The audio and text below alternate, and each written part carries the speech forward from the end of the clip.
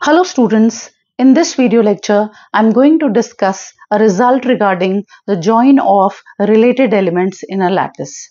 So the result which I am going to discuss in this video, this is regarding the related elements which you pick up in a lattice, what is going to be their join. This is what we are going to find out. So the result goes like this.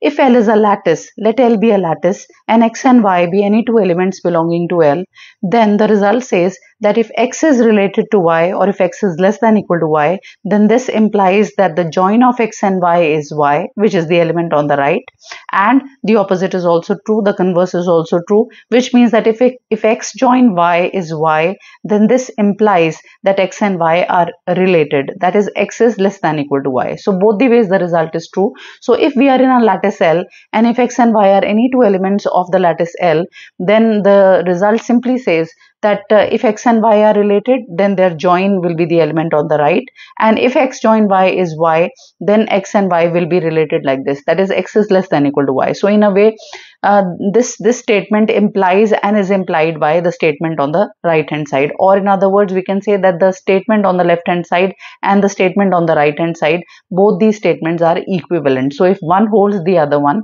also holds. So this is what we have in this result. So now let me prove this result, both way implications we are going to show. We are first going to assume that X is less than equal to Y, and we will show that their join, the join of X and Y is Y, and then we are going to assume that the join of X and Y is Y, and we are going to show that X and Y are related, that is X is less than equal to Y. So the first part of the result goes like this. Let me take firstly X is less than equal to Y. I am marking this as 1. Now already we know that Y is less than equal to Y. Why is this so? Y is less than equal to Y, or in other words, Y is related to Y. Why is this happening? This is happening because we are in a lattice. L is a lattice, and a lattice is a PO set always. And in PO set, reflexivity holds, or a reflexive relation holds. So by that reason, every element is related to itself. So in particular, Y is also related to Y. So this fact we mark as 2. So we have two things with us, that X is less than equal to Y and Y is less than equal to Y, which means that this Y, which is on the right hand side, this is acting like a upper bound for X and Y, because it is greater, this Y is greater than equal to both X and Y. So this Y is acting like an upper bound for both X and Y. Therefore 1 and 2 together give that Y acts as an upper bound for X and Y, which means that Y belongs to the set of upper bounds of X and Y. The set of upper bounds of X and Y is denoted like this, that we put X and Y in brackets and we write a U as a superscript. So this is the set of all upper bounds of X and Y, and because Y is an upper bound of X and Y, so Y belongs to this set which denotes the set of upper bounds of X and Y. This fact we have marked as 3. So this is one thing that we have, that Y is an upper bound of X and Y. Now let Z belonging to L be any element which is an upper bound of X and Y. Then we want to find out where is Z placed with reference to X and Y, how X and Y are ordered in the lattice L. Now already we know that X is less than equal to Y, this we already know. Now because Z is an upper bound of both X and Y, therefore Z has to be greater than both X and Y. So the only possibility is that Z will be on this side, that is X is less than equal to Y is less than equal to Z. This is the only possibility that we have. So basically this expression which I have marked as 4, from this expression we have that Z comes out to be greater than equal to Y, or Y comes out to be lesser than Z. You can interpret it like that in a layman's language, that Z is greater than Y or Y is less than Z. So what do we get from 3 and 4? So keeping in mind 3, which says that Y is an upper bound of X and Y, 4 says that Y is not only an upper bound of X and Y, but Y is lesser than any other upper bound Z of X and Y, because Z was chosen to be an arbitrary element of the lattice L, which is an upper bound of X and Y has come out to be lesser than the Z. This means that Y is lesser than any other upper bound of X and Y, because Y is lesser than Z. So there are two things that we have, Y is an upper bound of X and Y is lesser than any other upper bound Z, any other upper bound Z of X and Y. So we can say that Y, from 3 and 4 we get that Y is the least upper bound I have written in short, least upper bound of X and Y, because Y is an upper bound and Y is lesser than any other upper bound of x and y. So y is the least upper bound of x and y, or y is the supremum of x and y, or the notation that we use for supremum or least upper bound is join. So y we can say is join of x and y. So from here we have that x join y, this fact that we have, that x join y comes out to be equal to y. So we started with this statement x less than equal to y. We started with this statement and we have got this statement in the end, that the join of x and y is y, which is the element on the right. So this is one way implication that we have proved, and we are marking this implication as star. So one way implication we have already shown, and now let me show the converse part. That is, if join of x and y is y, let me show that x and y are related, or x is less than equal to y. So conversely, let me just suppose that x join y is equal to y. Now when I'm saying x join y is equal to y, this simply means that y, this is the least upper bound of x and y, because x join y means least upper bound of x and y, or supremum of x and y. So y is the least upper bound of x and y, or supremum of x and y. Now this is the short form of least upper bound, as I have already used this notation. So y, because y is the least upper bound of x and y, so definitely y is an upper bound of x and y, because y is an upper bound of x and y. So y, in a way, in layman's language, you can say that y is greater than equal to x, because it's an upper bound of x and y. So y is greater than both x and y. So in particular, y is greater than equal to x, or in other words, writing this inequality in a reverse manner, we can say that x is less than equal to y. So basically what do you have? You started with the statement x join y is equal to y, and you have got that x is related to y. So I'm marking this statement as star dash. So there are two things that you have. A star was giving me the implication this way, that x is related to y implies x join y is y, and star dash was giving me the implication the other way, that is, if x join y is y, then this implies x is less than equal to y. So star and star dash together, if we take both way implications, we get that x related to y implies that the join of x and y is the element on the right, and if x join y is y, then x is related to y, or x is less than equal to y. So this is the result we wanted to establish for related elements in a lattice. So if one statement holds, then the other one will hold. If any one of them holds, the other one holds. So if there are two elements which are related, their join will always be the element on the right.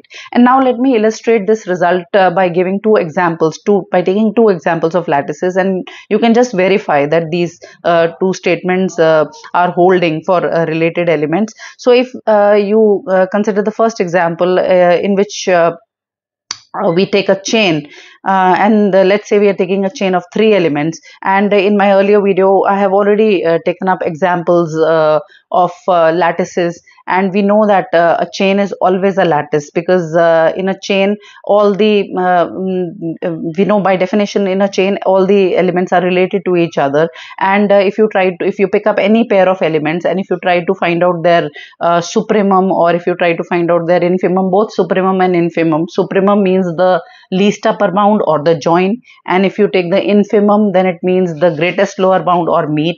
So if you pick up any pair of elements in a chain, they will always have a supremum, or in other words, they will always have a least upper bound, or in other words, they will always have a join, and if you they will always have a infimum also, or greatest lower bound, or a meet. So this we have already discussed. So a chain always comes out to be a lattice. So a chain is a lattice, that we know. I'm picking up a chain. I've picked up a chain with 3 elements, and I'm calling the 3 elements, I've given names to them, x, y, z. And if you just compare any pair of elements, let's say I'm comparing x and y, we know that x is less than equal to y, x is down and y is up. So x is related to y, or x is less than equal to y by this relation. And if you take the join of x and y, join of x and y means supremum of x and y, or least upper bound of x and y, then that comes out to be y. Why? Because the upper bound of x and y is also acting like an upper bound of x and y, z is also acting like an upper bound of x and y, but out of the two, which one is least, which one is smaller? It is y. So the join of x and y, which is the least upper bound of x and y, or the supremum of x and y, that is y. Again, if you compare y and z, y we know is less than equal to z, and if you take the join of y and z, the join of y and z means least upper bound of y and z. There is only one upper bound of y and z, which is z. So so this also happens to be the least upper bound because there is only one upper bound of y and z. So the least upper bound of y and z, or the join of y and z, is equal to z, which is the element on the right. Here also you have the join of x and y is the element on the right, which is y. And again, if you compare x with z, I have that x is less than equal to z. And if you just take the join of x and z, which is the least upper bound of x and z, that is z, because the only upper bound of x and z is z. And this definitely acts as the least upper bound also, or join also. So the join of x and z is z. So which is the element on the right. So for this chain, we have verified that this particular result which we just said, that if two elements are related, then their join is the element on the right. This is holding good for a chain. This is for a chain of 3 elements, but in the same way you can take chain of any number of elements and you can verify this result. Again, if you consider the diamond lattice is M3. M3 by definition is 1 linear sum 3 bar linear sum 1.